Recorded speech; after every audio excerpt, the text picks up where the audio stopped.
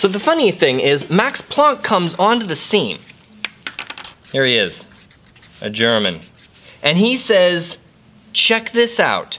I'm gonna solve the ultraviolet catastrophe without even being particularly concerned about it. Max Planck was hired by utility companies to find out how to make a nice light bulb. So he was thinking about light bulbs like this, and he was thinking, oh, do you think he used the Edison base over in Germany? I don't know, good question. He makes this, this is kind of a black body because it's designed, it's a filament in here that's designed to heat up. Oh, by the way, you should break these light bulbs if you have any. But there's a filament in here that's designed to heat up, and it emits radiation, and the power going into the light comes out mostly as heat, but a tiny bit as light, and he was trying to maximize the amount that came out as light. Maybe he should buy LED bulbs, but that wasn't an option in 1900. So he was doing all this thinking about it, and he was trying to get the question of why black bodies radiated in the way that they did. And remember, our issue is that intensity as a function of frequency is supposed to go like this by the current theory of the time, but it actually goes like this. And see, foam green, it's like,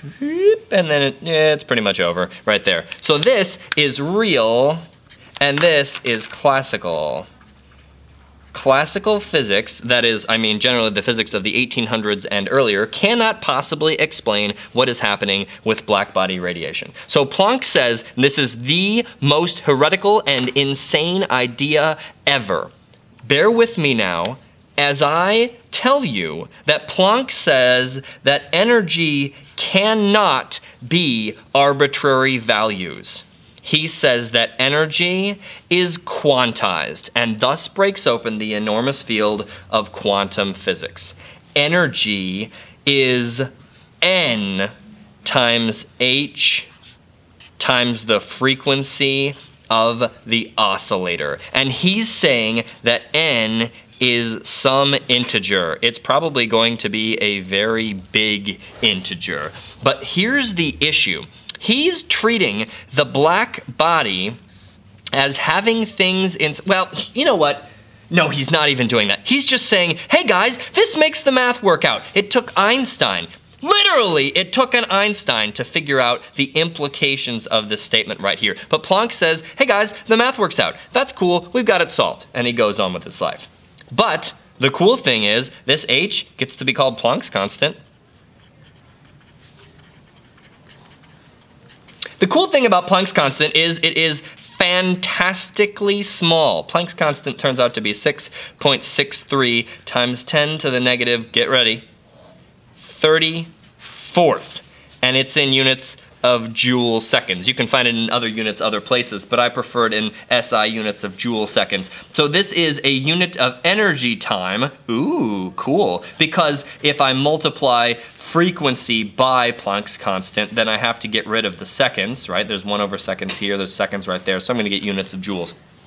So this is what Planck does, and in a few videos, maybe one video, maybe two, I don't even know, eventually I will explain why or what this means, but here's what he's saying.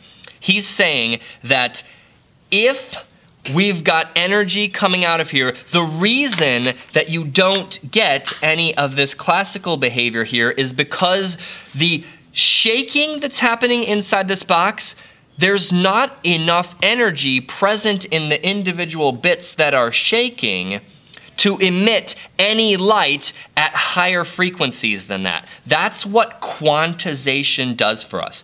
It says in order to have any light coming out at a certain energy, you've got to have something shaking with that frequency. And there isn't enough thermal energy inside of here to have any appreciable amount of light coming from any frequency above this level right here. The frequency, maximum frequency, is going to depend on temperature, of course, and the peak frequency is going to depend on temperature. All that stuff depends on temperature, but for a given temperature, you don't have what they call the ultraviolet catastrophe because of quantization. Now, who's going to go and tell me that I can't have half of one of this amount of energy? The universe is really deeply weird now, and you're going to have to deal with that. But the cool thing is that n seems to be a really big number in normal circumstances because I never feel like I can push my sister on the swing, right? And you've possibly pushed your sister on the swing and she's like, wee, and she says, do an underdog in, it's gonna be fun, wee, right?